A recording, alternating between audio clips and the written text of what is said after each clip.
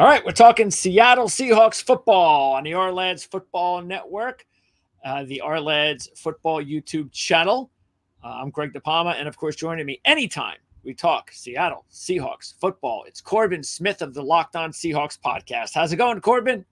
Good, Greg. Thanks for having me as always.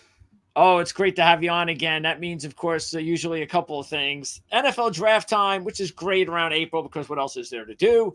And, of course, most importantly, the NFL season is around the corner, which it is, which is even better. So how are the fans getting ready for this upcoming season with their new head coach?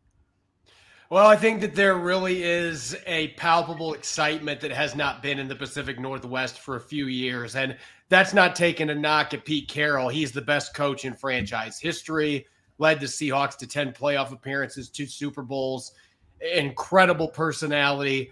But I think everything has an expiration date. And the last couple years, it just felt like things were not working the way they had the first 10, 11 years that Pete Carroll was head coach.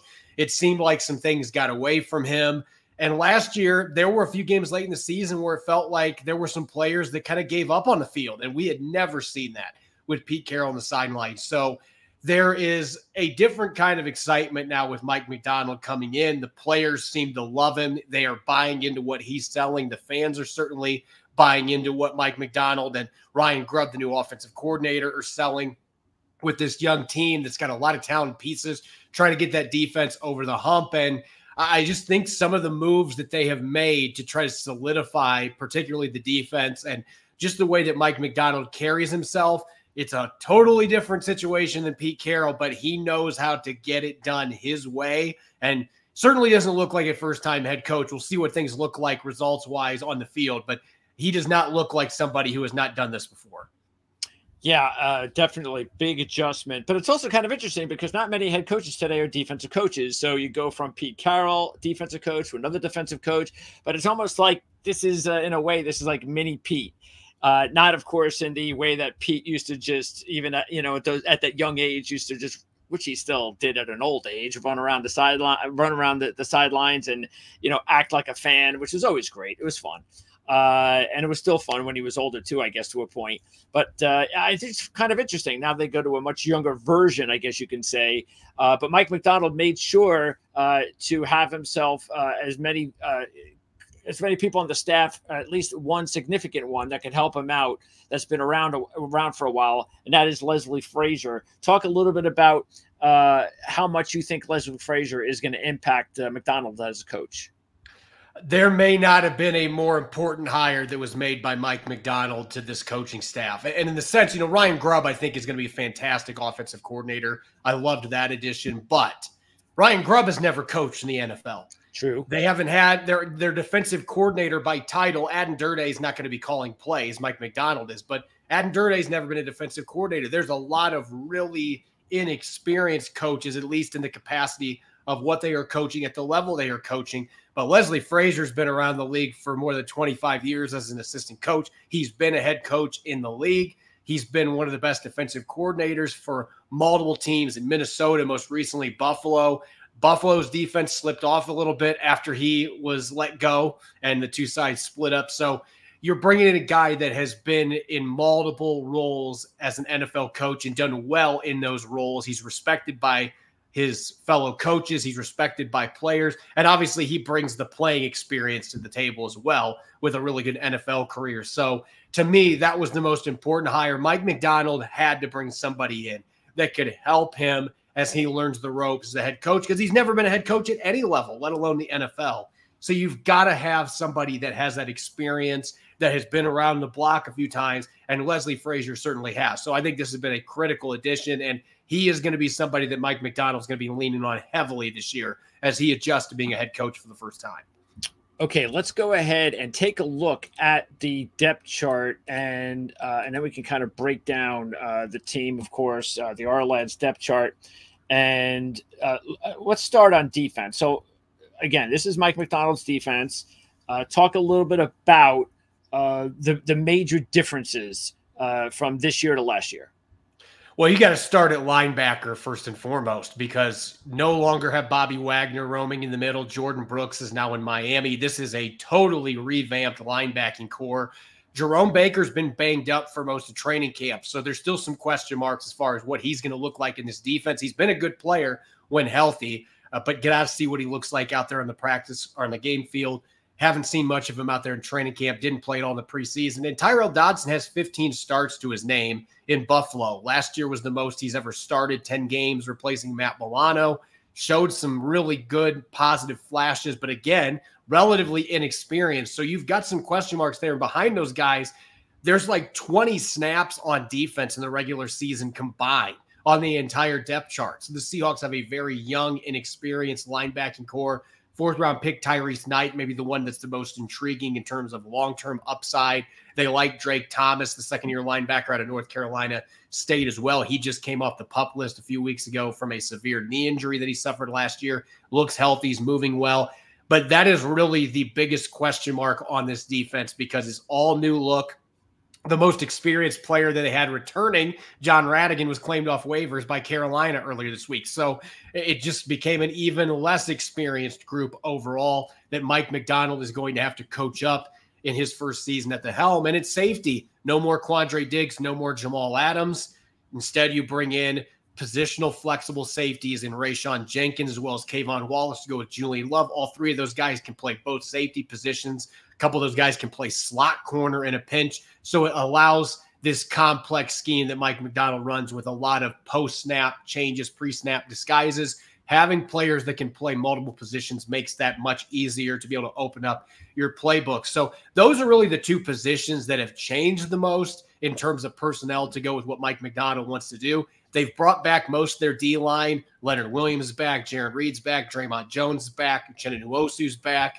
Boye Mafe's back. But they did add a massive nose tackle in Jonathan Hankins, who they lacked last year. They didn't have a guy over 320 pounds in the middle. He is going to give some much-needed girth and strength in the middle of that defensive line. And, of course, I'd be remiss not to mention Byron Murphy II, who looks every bit as good as advertised. There's just certain dudes that you see on a practice field like that guy is just different. Byron Murphy II is one of those guys, just incredibly athletic, high motor, really elite burst for a player that's around 300 pounds. And I've made the comp to John Randall, and I'm not going to shy away from that. That is the player that I see right now when I watch Byron Murphy II on the practice field. And you expect Murphy, because every rookie, they enter the league, they all enter the league the same, but they don't develop the same. No matter first round, seventh round, do you expect Byron Murphy to develop pretty fast, to be an impact as early as this season? Oh, he's going to be making an impact in week one. He might not be starting right out of the gate, but the fact that Mike Macdonald was taking him out of games after one series in the preseason, that tells you all you need to know. This kid already has arrived. They know how important he's going to be to their front line. Most of the time, even first-round picks, you're like, I want to get him game action because this is a new level for them. You know, we've seen enough from Byron Murphy, bull rushing guys and blowing by dudes on the practice field and moving like a running back at defensive tackle. We don't need to see anymore. So I think he is going to be an immediate impact player that NFC West offensive lines are going to hate having to deal with 6 times a year.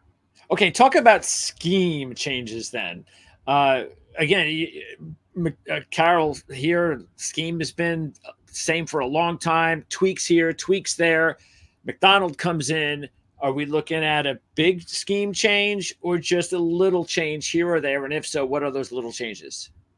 Honestly, Greg, I don't think that this is going to be a massive schematic change in terms of the types of coverages that you're going to be seeing. There's still going to be an emphasis on press coverage on the outside. I think where you're going to see the differences is the pre-snap disguises and the sim pressures. Mike Macdonald, actually, the Ravens were in the middle of the pack last year in blitz attempts, blitz percentage. But it felt like they were blitzing all the time because they were using these simulated pressures where they were sending corners, they were sending slot defenders, they were sending nickel safeties, linebackers, and they would drop one of their defensive linemen back. So they're still only sending 4, and he is a master at doing that. They have put together some really fun personnel to be able to do those wrinkles. Obviously, Devin Witherspoon last year had 3 sacks. A rookie is a dynamic blitzer that you can do a lot of fun stuff with. You've got a number of players like Byron Murphy II that you can move all over the defensive line. There are players like Uchenna Nwosu who you can have go after the quarterback or he can drop back. You've got some linebackers that are excellent blitzers. Jerome Baker, that's been a huge strength for him. Dodson did well last year for Buffalo, getting after the quarterback when he was set. Tyrese Knight had good college production. as a blitzer. They've got a lot of really fun pieces. Rayshawn Jenkins and Kayvon Wallace can blitz. I mean, this is going to be a defense where you are going to have guys attacking you from every level, every spot in the defense. And it doesn't necessarily mean that they're going to be bringing 5+ defenders all the time. They're just going to be mixing up the sim pressures. They're going to show you it's going to be looking like it's a middle of field open and it's going to be middle of field close. They are just masterful at doing that in Mike Macdonald's scheme. And I felt like Pete Carroll's scheme just became too vanilla. And when they had the Legion of Boom, they could get away with it because of how amazing that secondary was. But just too often it was predictable. You knew what they were doing. And opposing quarterbacks, if they're that comfortable, they are going to carve you apart. And so I think that's going to be the biggest difference here schematically is the pre-snap and post-snap changes you're going to see and just the overall aggression, the way that players are going to be moved around like chess pieces with sim pressures. Okay, so let's talk about some of the rookies, some of the injuries. You mentioned Nwosu. He's the only one here in red on defense. And then just scrolling down and up, he looks like the only one that has. Is this the case that he is the only one that made the active roster that has some sort of a injury situation? He sprained his knee when he was illegally chop blocked by Browns guard Wyatt Teller in the preseason finale, had to exit the game and eventually went to the locker room. John Schneider talked to the media on Wednesday and made it clear that they did not think he was going to end up on injured reserve. They obviously have not done that to this point. And he even didn't rule out the possibility. He didn't know if he'd be ready for week 1, but the injury timeline is 2 to 6 weeks. The season opener is going to be about 3 weeks after they played that preseason finale. So it is not out of the question that he could be recovered in time to play in that game. But they have made some moves to help provide some insurance. They just signed Tyus Bowser, who played for McDonald in Baltimore, to their practice squad. And then they also traded for Trevis Gibson, who was with the Jaguars in training camp, formerly played for the Bears and the Titans, a player that can play multiple positions along the defensive line. So they've added some reinforcements in case Nwosu is not going to be ready. But it sounds like the organization's optimistic that he's not going to miss a ton of time, if any, because of this injury. Okay, let's take a look at those. Actually, you talked already about a couple of these guys, but what's also, as far as rookies, what's also add in, you've got Tyrese Knight. You also have Nehemiah Pritchett. Those are 2 4th and 5th round draft picks. And then D. Williams is a college free agent, the only one on defense. Matter of fact, taking a look at the whole team, he is the only one of 2 college free agents to make the team, the only one on defense. So talk about those rookies. Yeah, I already mentioned with Tyrese Knight, this is a player that put up whopping numbers at UTEP, had 140 combined tackles last year. Yeah. The guy knows how to find the football. And I'm not saying he's the next KJ Wright because I think there's a lot of differences between him and KJ Wright. I think he's a more athletic player. I think he's more raw in terms of his overall football understanding, playing the position. But he blew up 3 screens during the preseason that it looked like KJ Wright, who was the screen stopping master. And so you are already seeing some growth. This kid's got top tier athleticism. He can find the football. He's got the ability to drop back in coverage. There's still some work to do there, but he also had really good pass rushing production, 4.5 sacks last year for the Miners. I think he is going to play significant snaps for the Seahawks at some point this season.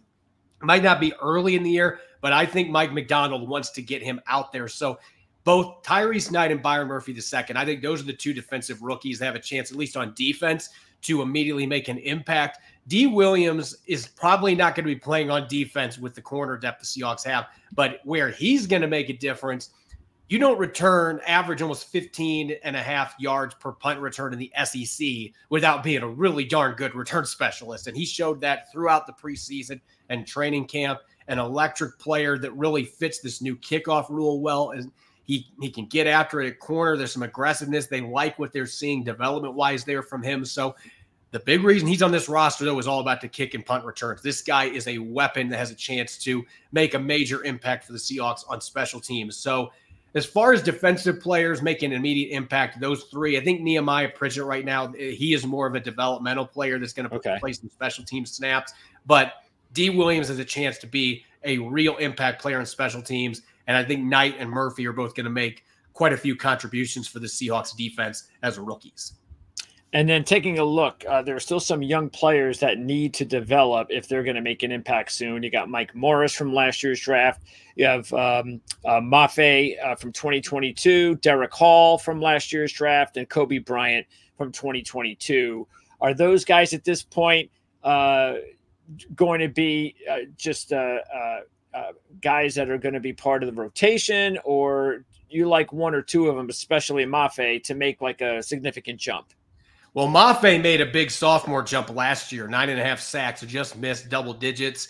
I don't know if he gets back to that number because Draymond Jones is going to be playing more off the edge, but Mafe in this defense, with how aggressive they are and the fact that he's been moving around some, they've had him sugaring A gaps, they've had him standing up over B gaps. I mean, they're moving him around. That's something that Pete Carroll's staff did not do, and he looks natural at doing it.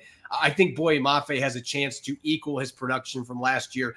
The one to keep an eye on is Derek Hall. He had a very quiet rookie year, no sacks, only 5 quarterback hits, but he has looked like a different player in training camp in the preseason, consistently getting in the backfield. He's blowing up blockers. Tight ends try to kick him out. Good luck. He is knocking guys on their duff. He just looks like a different player. I think Derek Hall has a chance to really make that sophomore leap that we saw from Boye Mafe. Maybe the sack numbers aren't there, but I think Derek Hall is going to add a lot more punch to this defense. And as for a couple of the other players you mentioned, Mike Morris, I think at this point, he's going to be a rotational guy that can play multiple positions, which is a perfect fit in Mike McDonald's defense. He played for him at Michigan in 2021, so he already knew some of this scheme coming in. And Kobe Bryant is probably going to be mostly a special teams guy, though.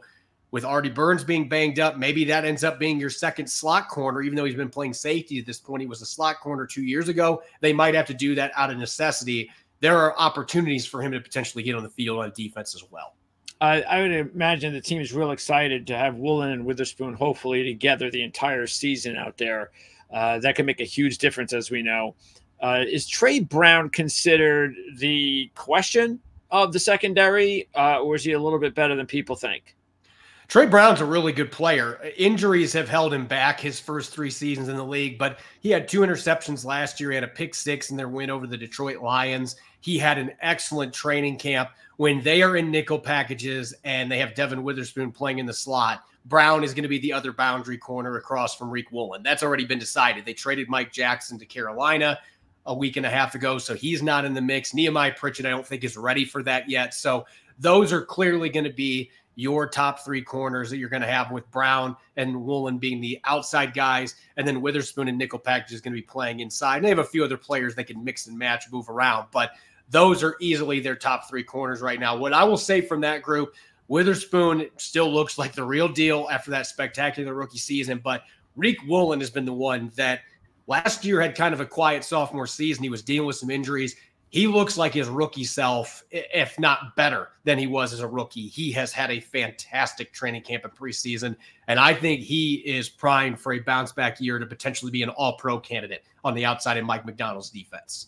And lastly, Leonard Williams. Of course, that was an impact trade that I think this is the time that getting accustomed to the team and all that the Seahawks really need the best out of Leonard Williams. What do you think the Seahawks defense is going to get out of Williams? How important is he going to be for them? He is one of the 3 or 4 most important players in his entire team because he's going to bring the experience. Maybe he doesn't give you 6-7 sacks, but he was extremely disruptive after they traded for him last year. He had double-digit tackles for loss, double-digit quarterback hits. And Greg, he finished 4th on the team in total pressures and only played in 10 games for them after that trade. So that tells you how effective he was in the pass rushing department. He brought leadership. And I think this is a perfect scheme for him because Leonard Williams is not that cookie cutter 3-tech where that's where you keep him and then you don't move him around. Like, he can go out as a stand-up rusher. He can play big end. He can play as an athletic nose. And Mike McDonald is going to take advantage of that. He's going to move this guy all over the formation. They're going to have a number of different packages. They're going to have times where he's going to be playing like a defensive end outside, and then he'll have Jonathan Hankins and Byron Murphy in the inside, or Jared Reed playing inside. There's all kinds of fun stuff they can do with him. So you might not see the sack numbers that guys get paid for, but he is going to be disruptive. And I think that this is a guy that the rest of that defensive line feeds off of. All right, let's move on over to the offensive side. And, of course, it starts with Geno. So Sam Howell, by the way, I have no problem at all with Seattle did bringing him over. I mean, that is a really nice backup quarterback to have. Geno is up there in age. He's not Aaron Rodgers' age, but, he's getting up there. But he's still at the prime of his career as far as his talent is concerned. There doesn't seem to be a drop-off. So what do you think about the expectations for Geno Smith this year? I think Geno Smith has a chance to play like a top 5 quarterback this year. I truly believe that. This offense, Ryan Grubb, he has come in and look, Geno Smith had some built-in advantages. He had all of his receivers returning. That is certainly going to help when you're learning a new offense. And the fact that he has learned a lot of new offenses in his career, for better or worse, he knew how to handle that. He has been in complete command of this offense since the beginning of OTAs. He looks extremely confident. He's getting the ball out quicker than I've ever seen him do. And he's always had a really quick release. His downfield throws. I mean, that connection he's got with Jackson Smith-Njigba. This is the thing I will leave with you, Greg, here today. Jackson Smith-Njigba, if you've seen the hype train, you better jump on it. This kid is ready for a monster sophomore season. And just watching the 5 snaps that they played against Cleveland in that preseason finale, Geno Smith could put a blindfold on under his helmet, and he could complete a 30-yard pass on a slot fade to Jackson Smith-Njigba on his fingertips. These guys, it's almost telepathic right now, and that should be scary for the rest of the league because you still got to deal with DK Metcalf and Tyler Lockett too. But Jackson Smith-Njigba is the ascending star of that receiving core, and Geno Smith loves throwing the football to him. This offense is catered to his ability as a pocket passer that can throw downfield with the best of them and get the football out quick, throw with anticipation and accuracy. So I'm all in on Geno Smith having a huge year in this offense. I think it's a perfect offense for him. By the way, what was the reasoning behind the trade for Sam Howell? Was it just, hey, we can get a guy, starts in the NFL, he's young, we can work with him? Is the hope that he's going to be here for a few years and then maybe take over for Geno? Or do you think this is just a temporary stop and a quality young backup with starting experience? Well, there's a couple factors behind this, Greg. For one, John Schneider and the scouting staff loved Sam Howell coming out of North Carolina a few years ago.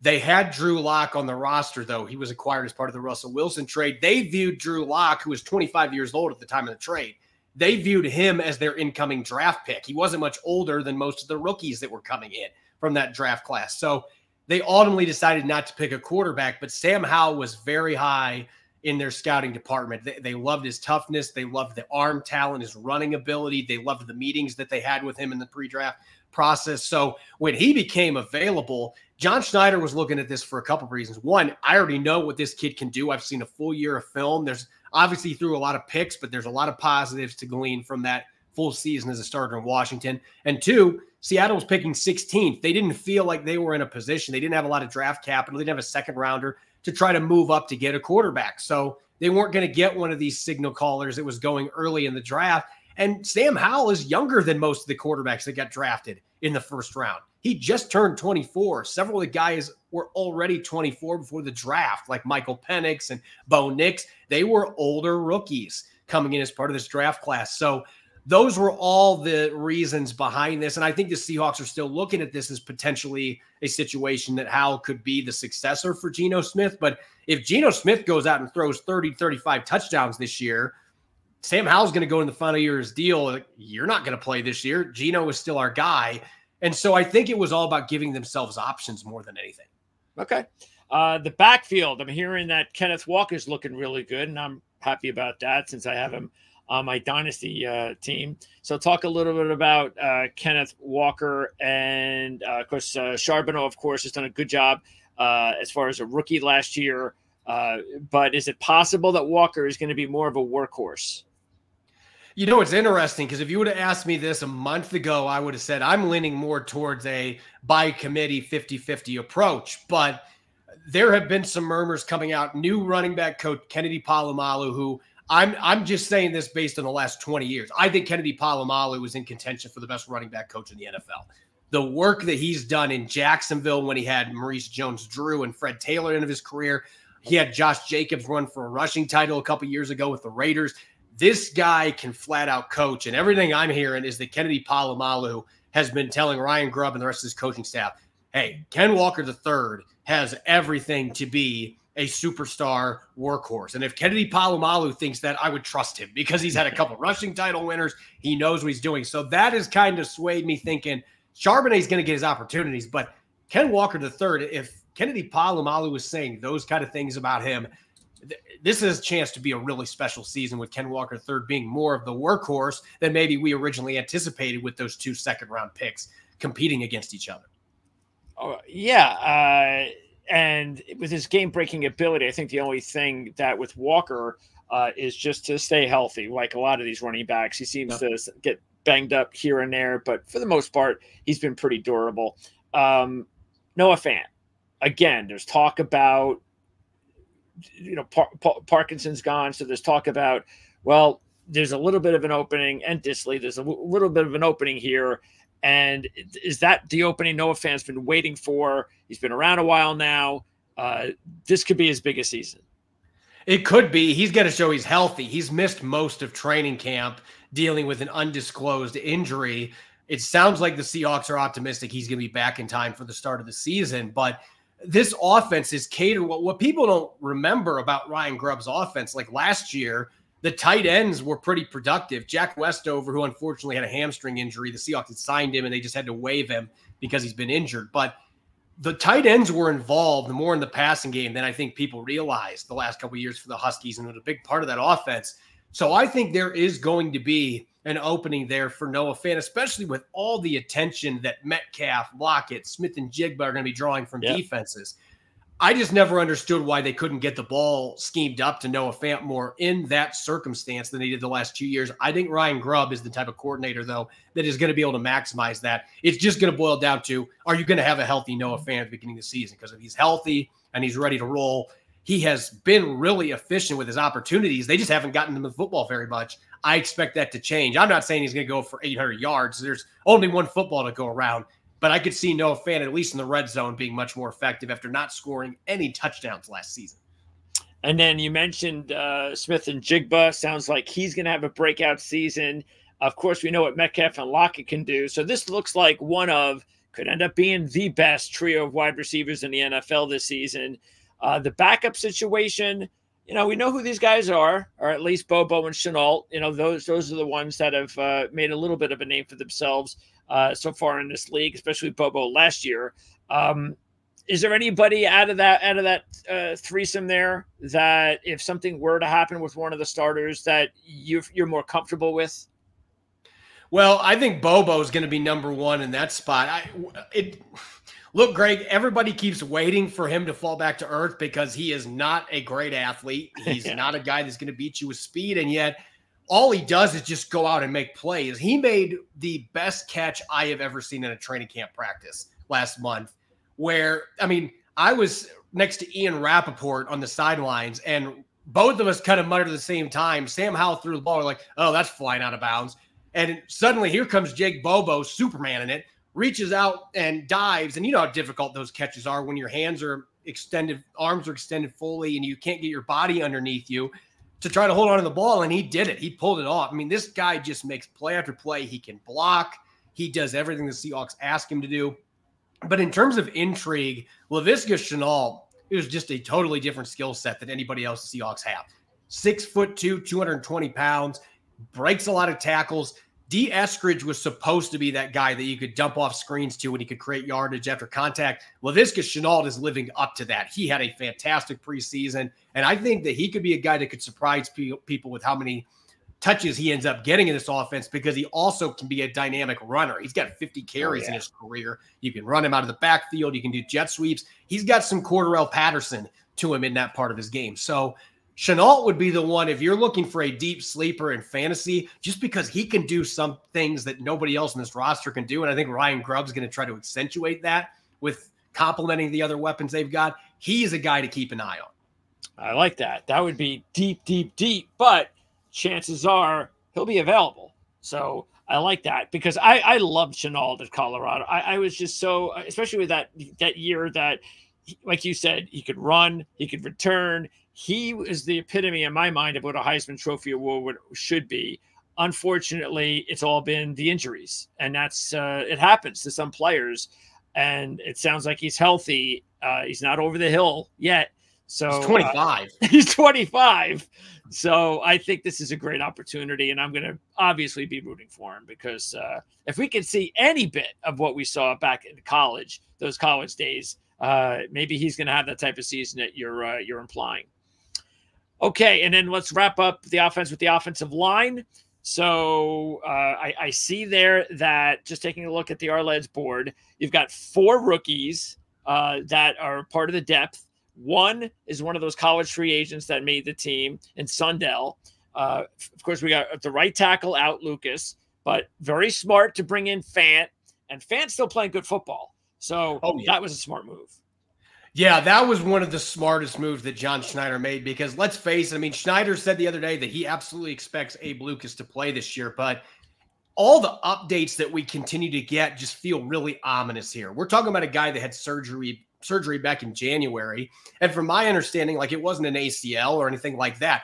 And here we are now almost into September, and he's still not back yet. And we have no idea when he's going to play. They said they're playing a long-term game here, and I get that. You want to be cautious with knees, particularly for a young player that is one of your building blocks. But George Fant gives them a guy that can start for however long you need. He is a starting caliber player. He has started at left tackle. He started at right tackle, a lot of snaps at both positions, a well-respected veteran leader. And they got some young pieces there. They really like the 6th-rounder Mike Jarrell, who came out of Findlay University, a Division II school in Ohio.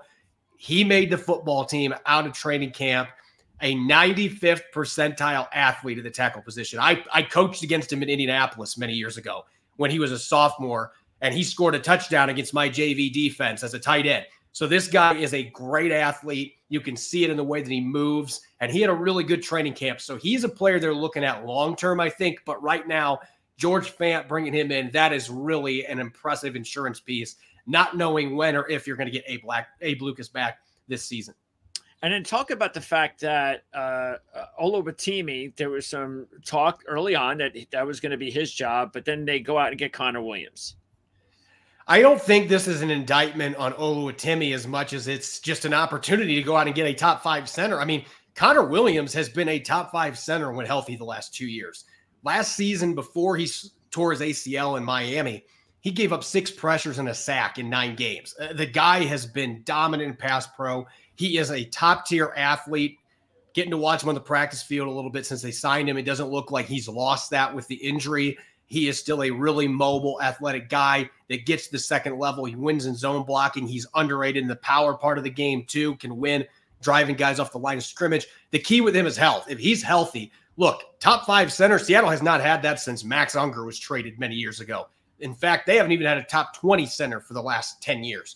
Getting a guy like this at the pivot position, if he's playing to his capabilities, that has a chance to be a real game changer. And so, again, it's not an indictment on Oluwatimi. Sure. I just think Seattle realized, hey, the ceiling isn't there for him to be a top 5 center. We can go get one right now at just $6 million in Connor Williams. So they took advantage of that opportunity and signed him. In wrapping up, are there any other young players that made the roster, the no-name guys that may not be just no-names this year, but guys that you think might contribute even though nobody's expecting it? And that also includes maybe some of the players that could end up on the roster at some point from the practice squad. Well, if we're going to start with the practice squad, I was surprised that they released George Halani, the running back out of Boise State. He had a really good training camp in preseason. Kenny McIntosh played well, too. McIntosh ended up getting that 3rd running back spot. But Halani has a more well-rounded game. He is the better blocker of the 2. He is the better overall special teams player of the 2, and he runs like a battering ram. Just a totally different style. I see some Thomas Rawls in his game, another former Seahawk undrafted running back that had some success in town. George Halani is going to get his opportunities at some point because running backs get banged up. He is going to get his opportunity. As far as offensive linemen go, Anthony Bradford and Christian Haynes shouldn't be no names because they were mid-round picks, but that is going to be really fun to see how that plays out. They have not named a starter there yet. I expect that Bradford is going to start in week 1, but Christian Haynes has looked really good at both guard spots. I would not be surprised at some point if he replaces Laken Tomlinson at left guard and they move forward with two young building blocks at those guard spots. But they've got some really intriguing young players in the interior, which is going to be news to Seahawks fans' ears because they've been playing musical chairs at center and both guard spots for a decade. So it'd be nice to actually have some young guys that they can have some continuity and develop into quality starters. How are special teams looking? Because you mentioned D. Williams. You got him and Chenault. I mean, I think those two guys as kick and punt returners are outstanding. Jason Myers, it's an even season. I don't know. I can't understand this, Greg, but he has like a 78% field goal percentage in odd years, and he's almost 91% on even seasons. It's 2024. So Seahawks fans should be feeling really good. He boomed a 58-yard field goal their preseason finale. He missed a couple extra points in the preseason. He's missed more extra points than any kicker in history, so I don't know what that's all about, but I think he's going to have a good year. And Michael Dixon, just consistently year in, year out, is one of the best punters in the NFL. So I think special teams will once again be a strength for this football team. By the way, they picked up Barrett, and I see he's on the practice squad. Yep. So is this someone that because I know he's good in coverage. I'm assuming also he should do something on special teams, has the McDonald connection. Is that somebody that has a shot down the line?